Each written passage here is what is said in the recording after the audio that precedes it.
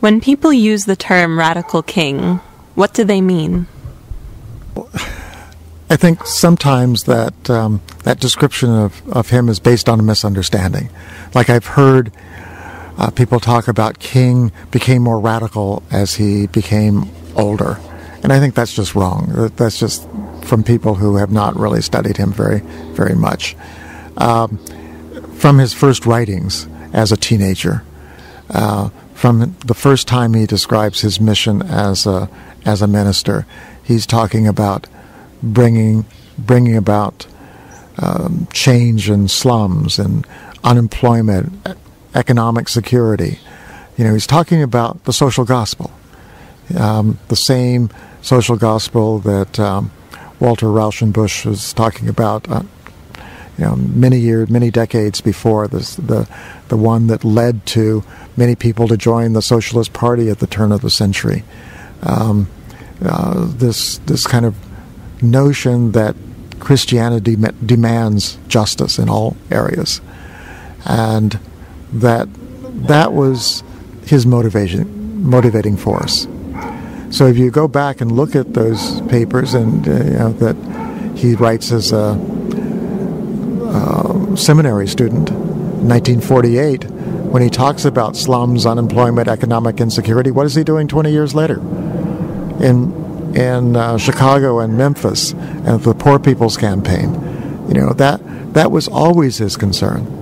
I think that Rosa Parks turned him into a civil rights leader.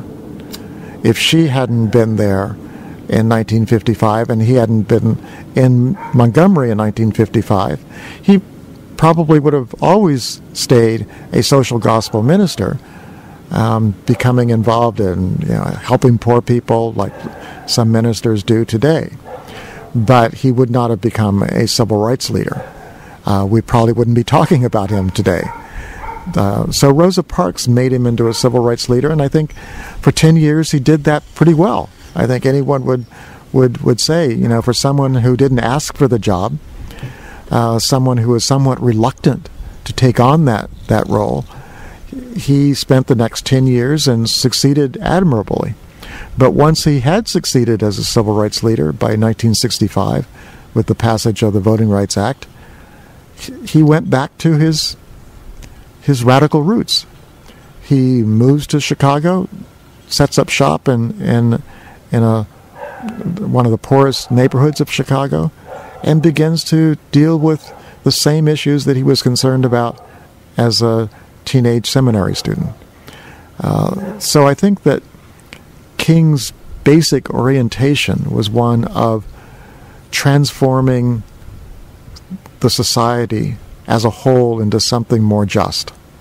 And that meant not just civil rights reform, but a radical transformation of all the institutions of the society, the political, the economic.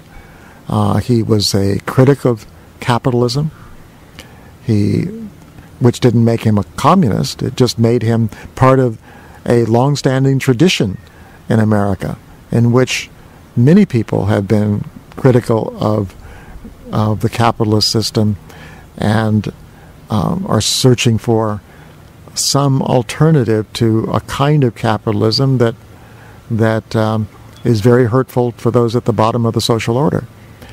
So I think that those kinds of things make him a radical in the sense of going to the root of the problem, of trying to not deal with not just making life better for individual poor people, but changing the structure that produces poor people.